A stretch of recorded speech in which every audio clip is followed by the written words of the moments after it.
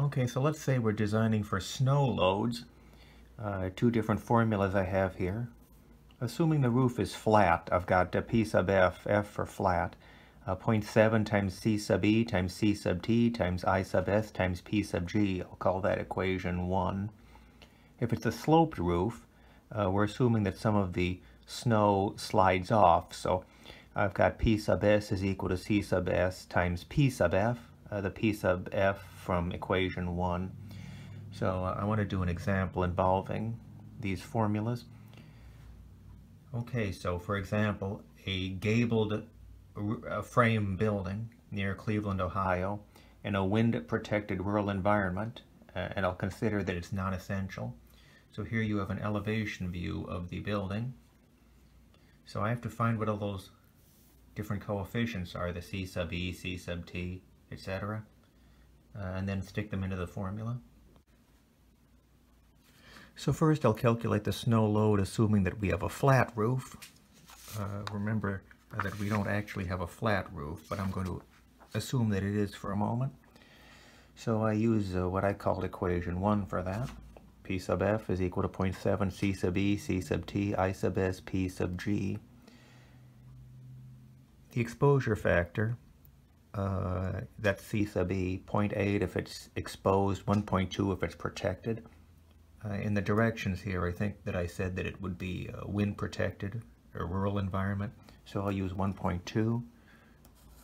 Use the 1.2. For temperature, 1 if it's heated, 1.2 if it's unheated. In this case, I'll assume it's heated.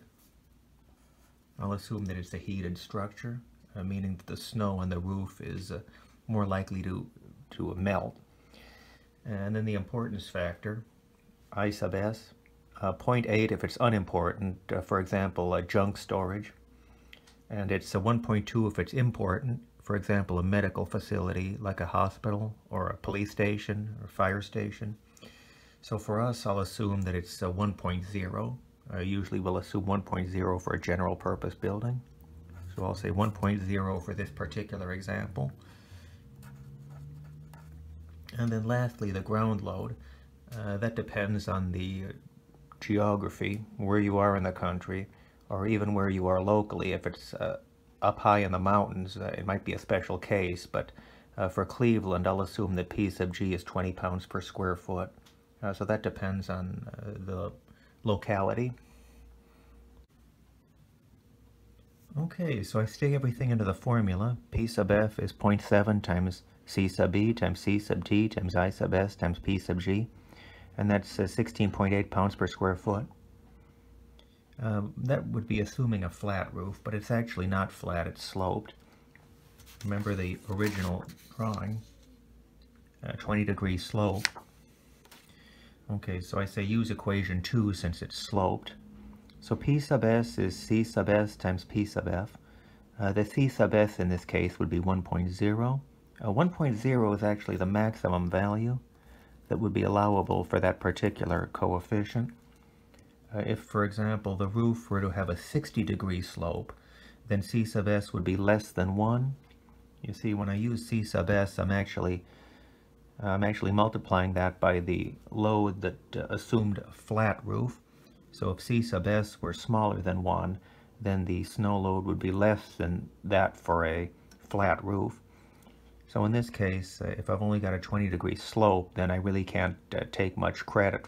I can't really assume that much of the snow is going to slide off. However, as I said a moment ago, for a steep roof, 30 degrees is usually a good standard. If it's steeper than 30 degrees, then I can reduce that C sub S to less than 1, and thereby I would reduce to P sub S. Also, it's a warm roof. It's a heated building, so I can take that into consideration. Okay, so P sub S is equal to 1.0 times 16.8.